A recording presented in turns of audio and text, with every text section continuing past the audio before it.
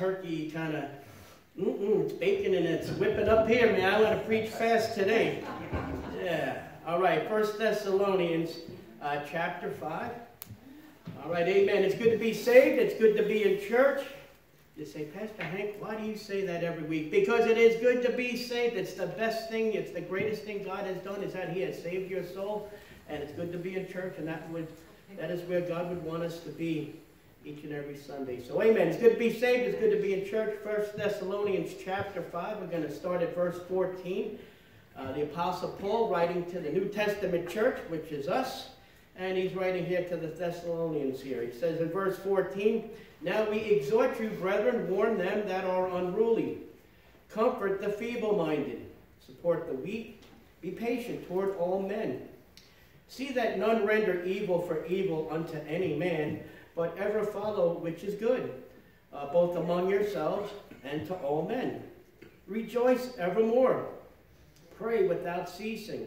In everything give thanks, for this is the will of God in Christ Jesus concerning you. Quench not the spirit. Despise not prophesyings. Prove all things. Hold fast that which is good. Abstain from all appearances of evil. And the very God of peace sanctify you wholly, and I pray God your whole spirit and soul and body be preserved blameless unto the coming of our Lord Jesus Christ. Faithful is he that called you, who also will do it. Brethren, pray for us. Greet all the brethren with an holy kiss. I charge you before the Lord that this epistle be read unto all the holy brethren. The grace of our Lord Jesus Christ be with you. Amen." That's a nice little kind of conclusion there for the book. And let's pray. Father, again, it is good to be saved and it's good to be in church, Lord. And Lord, we ask you to bless the message now. In Jesus' name, amen. All right, my focus is going to be on verse 18, which says, "In everything give thanks, for this is the will of God in Christ Jesus concerning you." All right, and this is Thanksgiving week. And on Thanksgiving Day, us Christians and give thanks to God for all the things he's done for us. Now, Brother Don, this year I'm not going to give the turkey quiz. All right? We did that last year. I'm going to say it to, I know you guys, I hope Pastor Hank gives the turkey quiz because I know the answer. No, I'm going to skip it till next year. I got a new message here. But we'll do the turkeys next year. Now, before we get to verse 18, let's look at a few verses here in 1 Thessalonians chapter 5. Paul here is at the end of his first epistle here in 1 Thessalonians chapter 5, and he's exhorting the Thessalonians. Look at verse 14. He says, "Now we exhort you, brethren." Now, to exhort means to encourage, to embolden, to cheer, to advise, to warn, to caution, to incite by words or advice, to animate or urge by arguments to a good deed or to any laudable conduct or course of action. I had, like I said before, I had a nice conversation with one of our friends here in the church, and they gave me some good advice, and I felt like they were exhorting me. They were encouraging me. They were trying to cheer me. They're trying to advise me. They were giving me some ideas to do with some of the ministries and food and stuff, and I took them to heart. And, you know, it's a pastor's job to exhort, but it's also good that we can exhort each other. We should encourage each other. All right? It's good to be saved. It's good to be in church. It's good to be in God's house. It's good to be with fellow brothers and sisters in the Lord. And we want to come to church, and we want to exhort each other. We don't want to, you know, we don't want to be doom and gloom.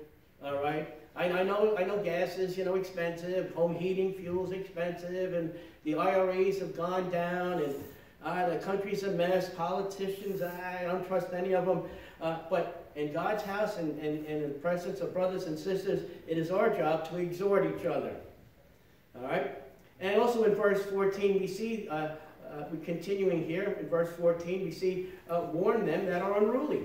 That's the duty of the pastor as well as the deacons and even individual church members to warn and admonish those who are not living to what the Bible states, instead are living contrary to what the Bible says. All right, warn them that are unruly. Sometimes we have unruly people that come to church. They may be new. They may do silly things. Well, A couple of years ago, we had a lady get up in the back, and she started asking me questions during the service, and it was like she was unruly. And I just said, ma'am, don't interrupt the preacher while he's preaching. We'll discuss that later. And I don't think she took her medicine that day, and she was, she was a little unruly. All right. We also continue verse 14. We need to comfort the feeble-minded. We're here to help and comfort those that may be a little slower than us. All right. That could be someone that is physically or mentally dependent upon society. And the church is a hospital. It's a place for hurting people. And there are those that are weak-minded or feeble-minded, and it's the church's job to help. Also, he says in verse 14, support the weak. Right? As Christians, it's our duty to support weak people. People who are physically weak. We have some old-timers here in the church, and I say this with love, but they're a little slow, they're weak, and sometimes we need to help them up and down the stairs. We need to help them to their cars. We need to maybe pick them up or bring them here. Listen, I talked to my dad yesterday. He's 82, and he could barely walk. And I said, Dad, you got to go to the doctor. You got to take your medicine. I said, I got old-timers that are 85 and 90. They're still hopping and bopping and driving and coming. I said, Dad, come on, man, get off the couch and get a little exercise going. All right? But we're to support those that are weaker than us. All right? Paul writes in Romans 15:1, we then that are strong ought to bear the infirmities of the weak and not to please ourselves. We also need to support those in the church who are not just only physically weak, but maybe spiritually weak. They may be weak in their commitment. They may be weak in their church attendance. They may be weak in their tithing. They may be weak in many different things, and it's our job as a Christian to exhort and to encourage people and to support those that need help. My Pastor Hank policy is that if someone misses church 1 week, okay, maybe they're sick or maybe they're on vacation, but if they miss 2 weeks, then that Monday you're going to get the 9:15 in the morning phone call, I mean, listen, I'm up at 6, but usually honestly it's 10:15. If I call someone at 9:15, they're going to still be sleeping. I mean, but they get to 10:15, how you doing? Is everything okay? Not inflicting pastor guilt, but everybody interprets it that way back. Just want to know how you doing. You okay? Is everything all right? Sometimes it's the pastor is the last guy that finds out what's going on. I didn't know you were on vacation. Nobody told me. Hey, I didn't know you were sick and in the hospital. Nobody told me. I'm one of the few pastors that gives out his cell number, his email address. You guys know where I live. I mean, you can call me and some people do, but some people are like, the pastor will find out somehow. What do you think? I'm a prophet? I can just, kind of say, God, tell me what's going on. It doesn't work that way. I gotta hear from you. Okay? We need to help and encourage each other. Hebrews 10:24 says, and let us consider one another to provoke unto love and unto good works. That is our job, to encourage and to provoke each other. We need to love each other, and we need to do good works. That is the mark of the Christian church. If we're fighting and scrapping and complaining and moaning and not doing anything, then we're not a church. Then we're just a country club that hates each other. But we're not like that. Like I've always said before, I love you guys. We got a good group of people here. I see many friendships being made. A lot of times I sit by myself during the lunch and say, Pastor's antisocial. No, I need a little downtime after I preach. I'm a little wired up. And what I want to do is I want to sit back and I want to see you guys. Some pastors run around, and I run around and I check up on everybody. I say hi, but I want to see you guys and engage in friendships and fellowships. And I say that's the blessing of God. That's something that I prayed about. And when I see that encourages me, and that gives me, I just feel good. I go home, I'm saying, wow, nobody's yelling at each other. Everyone's loving each other. We had a good meal. We had a good time. Everyone's hugging and kissing each other, and it's a holy kiss. All right? Hebrews 3:13 says, but exhort one another daily. It's not just a Sunday thing. I hope that you guys that have these friendships can text and call each other and pray for each other during the week. All right? Paul says, but exhort one another daily while it is called today, lest any of you be hardened through the deceitfulness of sin. You see, if we kind of just do church on Sunday, come Monday, Tuesday, if we're not in contact, we're not exhorting, we're not encouraging, we can fall into the temptation of deceitfulness of sin. We could be tempted. Where are those people? Why doesn't anybody check on me? I don't know about church. And then you can get a hardened heart. All right, again, verse 14. Verse 14 has a lot of nuggets in here. It says, we're to also be patient towards all men. All right? Paul says in 1 Corinthians 13, verse 4, he says that charity suffers long and is kind. Charity envy not, charity vaunteth not itself, it is not puffed up. Right? We as Christians are to be patient people. Is that something on there? Oh, okay. All right. I'm going to try to be patient with that alarm, you know what I mean? All right. We as Christians are to be patient people. We're to put up with things we might not like. No, I thought that was the wind chime outside. I don't know. The neighbor has a wind chime, and sometimes when the window, you can hear it. That's what I thought it was, but I'm going deep, and I'm hearing something. I'm out. Remember, patience is one of the fruit of the Spirit. Right? Galatians 5:22. But the fruit of the Spirit is love, joy, peace, long-suffering. All right? Long-suffering means putting up with things that for a long time that we might not like. We as Americans, we as New Yorkers are very impatient people, and if we just had a little patience and a little long-suffering, 9 out of 10 times the problem solves itself before you would even interrupt or lose your patience. Right? Amen. I've seen that 1,000 times. I'm like, don't worry, by tomorrow the problem will be taken care of, and it is. All right? Right, that was nice verse 14. Now let's look at 1 Thessalonians 5, verse 15. He says, Paul here says, see that none render evil for evil unto any man, but ever follow that which is good, both among yourselves and to all men. And as the old saying goes, 2 wrongs don't make a right. All right? Christians are not to seek vengeance. In the flesh, believe me, I got my little black book, the list of people that, boy, if I can commit vengeance to, I mean, the old days, you'd eat a 20-pack of White Castle burgers, and then the person you didn't like, you just threw the bag on their front lawn, and you drove away, and, and then there's people that have, like, done you harm, that's hurt you, there's family members, there's friends, there's neighbors. I mean, it's like, man, I got this plan, I'm going to seek vengeance, and God says, no. No. God says, vengeance is mine, I will repay. All right? Let God straighten the thing out. All right? Christians we just talked, we got to love, we got to be long-suffering. All right? We're not to render evil to evil. Paul said in Romans 12:19, dearly beloved. He started, dearly beloved. Avenge not yourselves, but rather give place unto wrath. For it is written, vengeance is mine, I will repay, saith the Lord. Therefore, if thine enemy hunger, feed him. If he thirst, give him a drink. For in doing so, thou shalt heap coals of fire on his head. Be not overcome of evil, but overcome evil with good. All right? What's the old saying? Do unto others that you rather, that's the golden line, that would do unto others that you would have been done to you. All right? Vengeance, I mean, believe me, I got a neighbor, but vengeance is, I'll let God straighten it out. We all got a neighbor. Parks in front of your house. I got one neighbor. He plays music until 2 o'clock in the morning. And he don't got a boombox.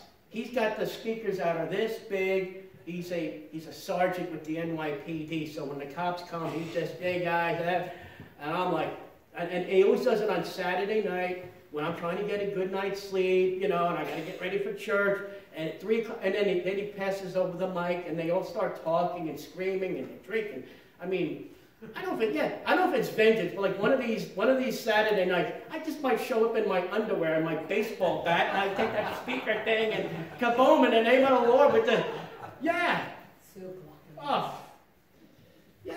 get some. All right, let's get off the vengeance thing. I don't my blood's getting all in. All right, let's focus on turkey and loving each other. All right, where are we here? Okay, that's right. Verse 16. All right, here we got a good verse. Rejoice evermore. To rejoice means to experience joy and gladness in a high degree. To be exhilarated with lively and pleasurable sensations. Paul said in Philippians 4:4, he says, rejoice evermore, and again I say rejoice. Paul thought it was so important to rejoice that he repeated himself twice. Christians ought to be the rejoicing people. Christians ought to be the happy people. Christians ought to be the one, no matter what the circumstances in life, you can rejoice, because Paul said, rejoice evermore. All right? I'm sure you can rejoice when things are going your way, but can you get to the point where you can rejoice always? When things are going good. But what about when things go bad? Can you rejoice? You can rejoice when you got plenty, but can you rejoice when you don't have much? When you think everybody loves you, you can rejoice, but when you think everyone's your enemy, can you rejoice? Remember, Paul was in prison when he wrote this. And you know what? He was rejoicing in the Lord. All right? Paul says in verse 17 here, pray without ceasing. So we had, one of the two of the three shortest verses in the Bible. Verse 16, rejoice evermore. We got pray without ceasing. I know it was in John chapter 19. It said Jesus wept, but some short verses here. But we're to pray without ceasing. This means that we're to maintain the good habit of frequent prayers. Right? Prayerlessness is a great sin of the church. You know why most churches, even including this one, closed the Wednesday night prayer meetings, low attendance, and people wouldn't pray. All right? Martin Luther used to say, to be a Christian without prayer is no more possible than to be alive without breathing. Mr. or Mrs. Anonymous said, if Christians spent as much time praying as they do grumbling, they would soon have nothing to grumble about. That's a good one. Right? Anonymous also said 7 days without prayer makes one weak. W-E-A-K, all right? Spelling, all right? A little church humor there, all right? Prayer is the ultimate wireless connection between you and God. All right? No roaming freeze. All right? Prayer is a free thing that we can do, and God would want his children to pray and have a conversation with him. God answers all emails, okay? Emails, another one. You got it? Yeah, come on, I'm on a roll here, all right? God answers all the emails, all right? You got to be praying.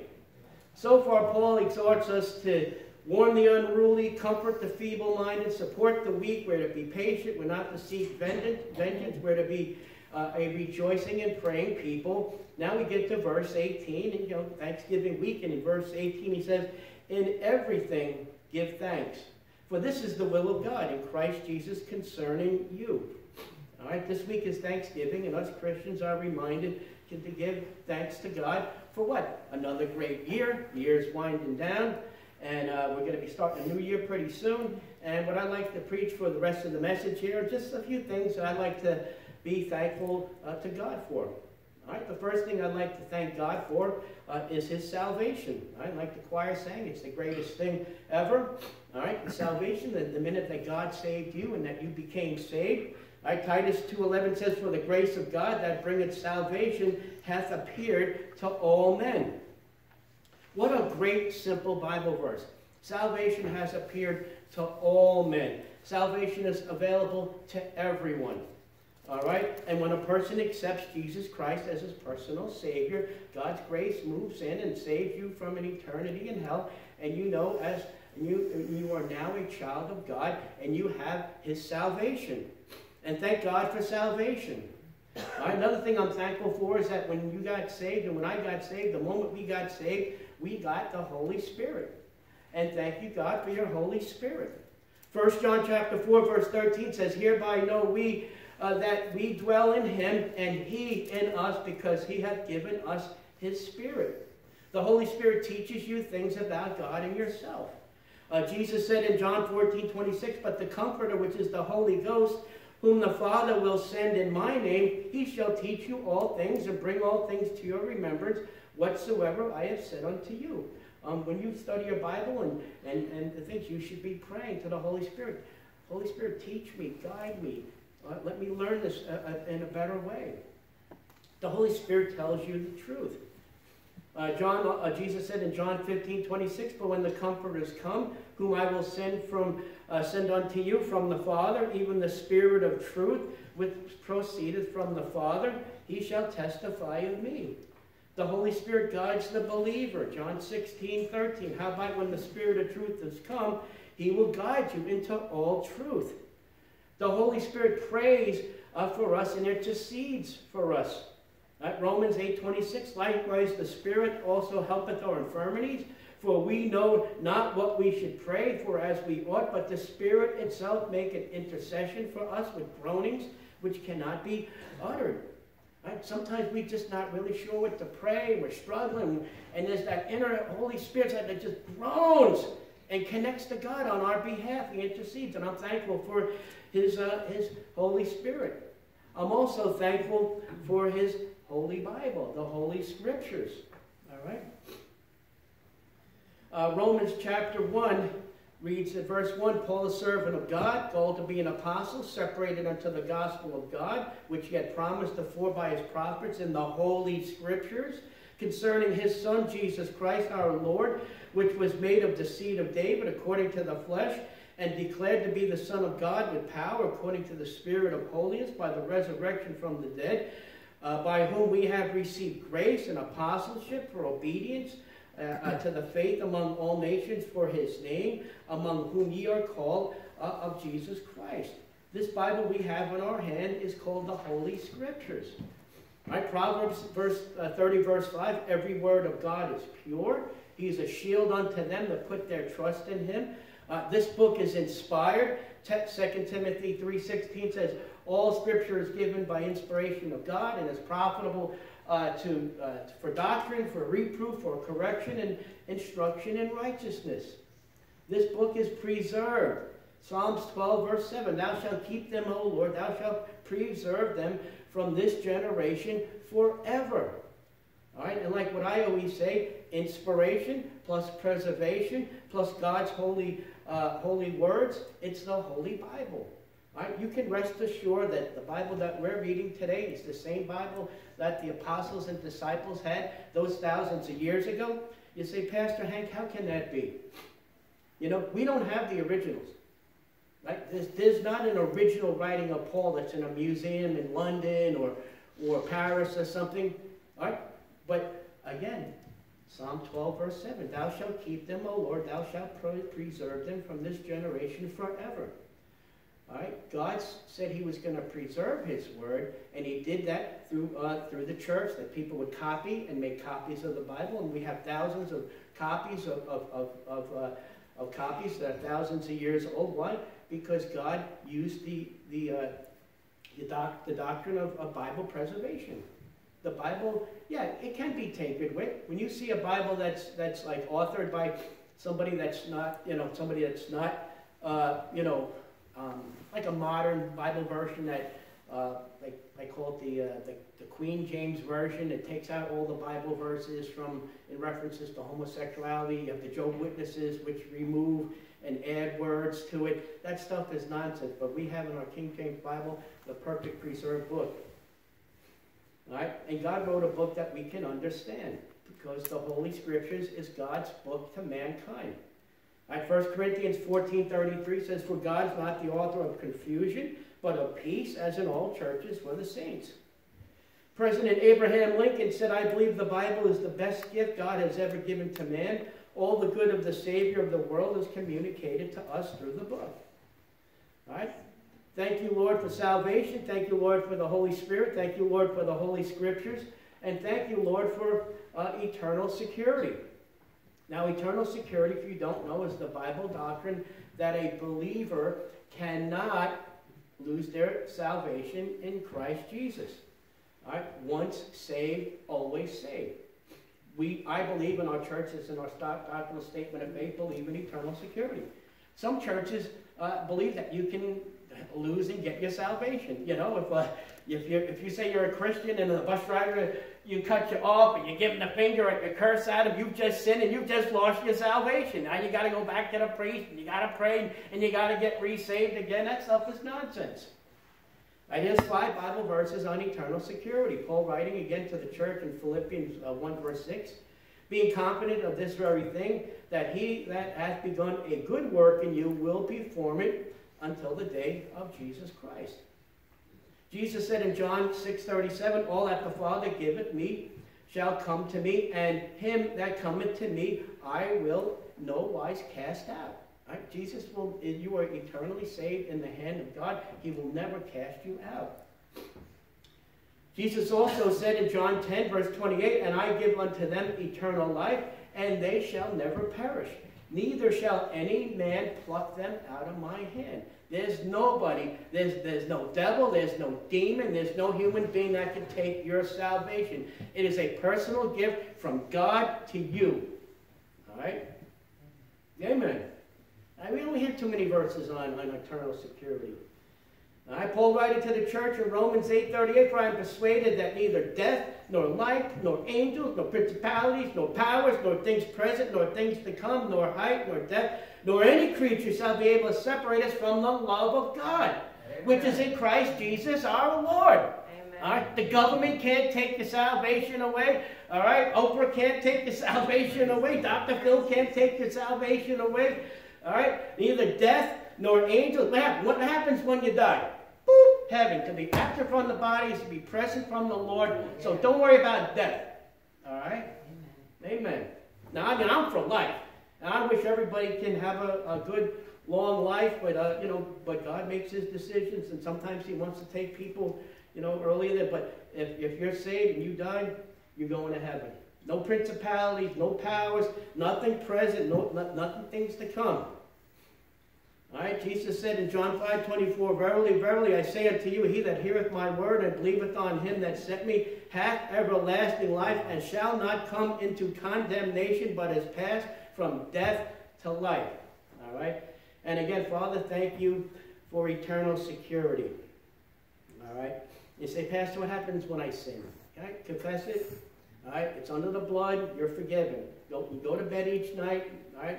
Feeling that you've been forgiven. All right? Don't worry. You have eternal security. All right? All right? And fifthly here, I'd like to thank God for you guys, for you are the saints. All right? Ephesians 2:19. Now therefore ye are no more strangers and foreigners, but fellow citizens with the saints and of the household of God. And when you become a Christian, you become a saint, and you are now part of the family of God. We're fellow citizens. We're brothers and sisters in the Lord. Right? We're in the family of God. We're the saints of God. Right? Remember, it's the duty of the saints to take care of each other. We looked a little bit at this early in the message, but Paul, again, writing to the church in Ephesus, said, and be ye kind one to another, tender-hearted, forgiving one another, even as God for Christ's sake hath forgiven you. Just as God has forgiven you, we ought to seek forgiveness and also forgive one another. We're to be kind to each other. We're to be tender-hearted. That's a nice word. Tender-hearted. Tender-hearted is not the phony, baloney Christian with, hey, how you doing, brother so-and-so? Hey, how you doing, brother so-and-so? And you turn back, look at them, they got a cheap suit. Watch them only put too much on the plate. That's not tender-hearted. Tender-hearted is giving that Christian hug, that Christian kiss. How you doing? I love you. It's good to see you. It's at your heart just going, you're tender-hearted. All right? Paul writing to the church in Romans 12:10, he said, be kindly affectioned one to another with brotherly love, in honor, preferring one another. All right? Peter writing in 1 Peter 3:8, finally, be ye all of one mind, having compassion one of another. Love as brethren. Be pitiful. Be courteous. There's an old German proverb that says, what I spent I had, what I saved I lost, what I gave I have. And the saints of God ought to be loving each other. The saints of God ought to be encouraging and exhorting one another each day. The saints of God should be helping each other. The saints of God should be praying for one another. Your best friend ought to be a saint. You know that? Your best friend. Now, I know we have, friends and contacts. They're lost. They're our family, our friend. But your best friend ought to be a saint. The people you run and hang out with ought to be saints. The one you plan on marrying must be a saint. Right? You should strive to win your children to the Lord so they could be saints. The music you listen to ought to be sung by a saint. Ooh, let's throw that. Oh! There's a pastor that said, I want to go in every one of your cars in the parking lot, and I just want to turn on the radio and see what the last radio station that you will listen to. Was it Christian, Christian AM 570? Was it News Talk Radio? Or was it 104.3 Rock and Roll? Yeah! I mean, some of you're pulling in the park like you see me, all of a sudden the music gets turned down, I'm having a little fun here. We're almost done. But again, the music you listen to ought to be sung by a saint. Colossians 3:16, let the word of Christ dwell in you richly in all wisdom, teaching and admonishing one another in psalms and hymns and spiritual songs, singing with grace in your hearts to the Lord. All right? Thank you, God, for the saints. All right? Thank you, God, for salvation. Thank you, God, for the Holy Spirit. Thank you, God, for the Holy Scriptures. Thank you, God, for eternal security. Thank you, God, for the saints. And lastly, thank you, God, for the Savior. All right, the angel announced to the shepherds abiding in the field in Luke 2:11, and we'll be looking at that in December. And it says, for unto you was born this day in the city of David a Savior, which is Christ the Lord. And thank you, God, for our Lord and Savior, Jesus Christ.